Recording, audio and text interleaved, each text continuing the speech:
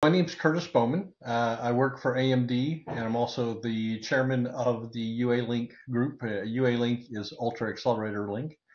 And what we did was we set out with a small group of companies to take on the ability to do scale up in a pod form.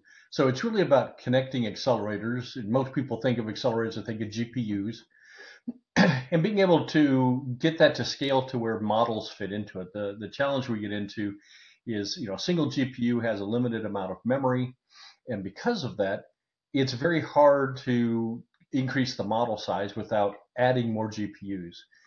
And what you see is UALink allows up to 1024 GPUs to be connected together, and that increases your memory size. It increases your compute size as well. So you can really start to look at those very large models, right? Where we're talking about millions or even billions of uh, parameters in a model, growing to trillions over time. And what we see is we need to be able to have tens or hundreds of uh, GPUs in an inference system, and then you may even need hundreds to tens of thousands of GPUs for a training model. And so UALink is the stepping stone to get to those and get your GPUs connected. And the group of companies that are helping to lead this effort are companies like Alibaba, AMD, Apple, Astera Labs, AWS, Cisco, Google, HPE, Intel, Meta, Microsoft, and Synopsys. And those are the people that make up the board. And then we've got an additional 75 plus members that are helping us make sure that the spec stays up to date. And we'll actually see that first spec come out in March of 2025. And that's just to connect these GPUs together, start sharing. And the things that we believe the UA Link brings to the industry is the ability to do this scale up in a very power efficient way, also very low latency, which is important as you're sharing memory. Latency becomes a key piece. And then it also allows for a very efficient communication between these devices. And it's just a single switch hop between devices. And so we keep our latency low, and we keep the way to communicate between the devices very simple. And what you see is, we started this effort with a small group of companies in May of 24. Then we opened up the consortium in October of 2024 to members.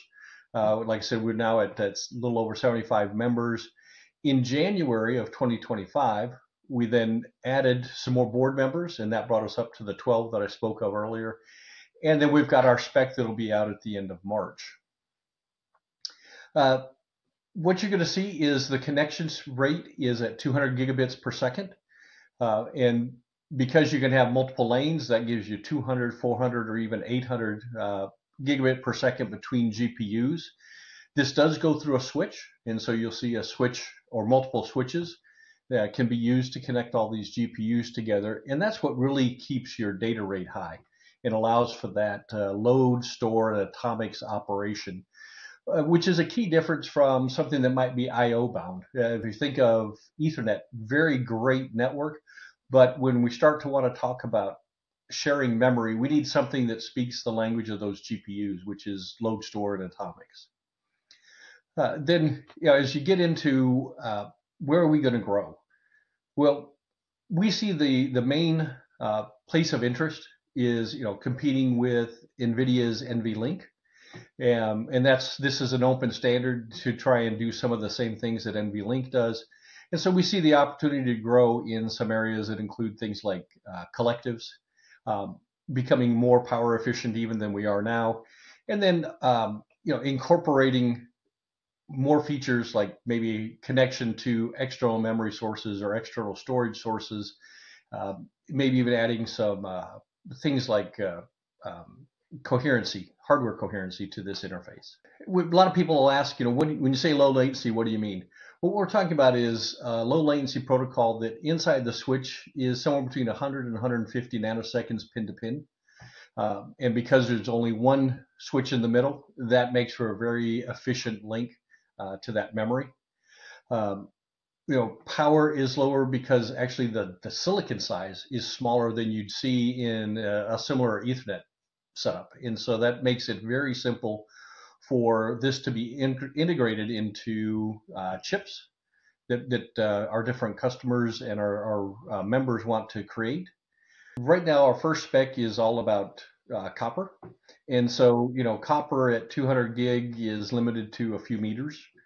And so that's kind of the stretch without adding a repeater or something to boost the signal again. But you'd make that trade-off. As we look forward, optics is something we do want to add into the specification, and I think we'll see that as something we consider adding as we go through 2025. Jay Metz, who is the chair of UEC, and I talk quite often about how do we make these two work together. If you remember earlier, I said, when you're looking at training, you may want to have tens of thousands of GPUs. And UALink kind of tops out at the 1,000 mark. So in order to get those very large instances, you'd use UALink to create your pods, and then you'd use UEC or the Ultra Ethernet to connect those pods together. So UALink becomes a scale-up fabric, and UEC becomes a scale-out fabric. And that way you can grow to very large sizes. UEC, I believe right now, is imagining up to 1 million GPUs as the maximum number in their and we've actually had some good joint presentations between UALink and UEC to help people understand, you need both in those very large scenarios. And then finally, just summarize it up. UALink is an open, scalable ecosystem, primarily focused on efficient, low latency, high bandwidth across hundreds of GPUs. And our initial spec will be ready in March of 2025.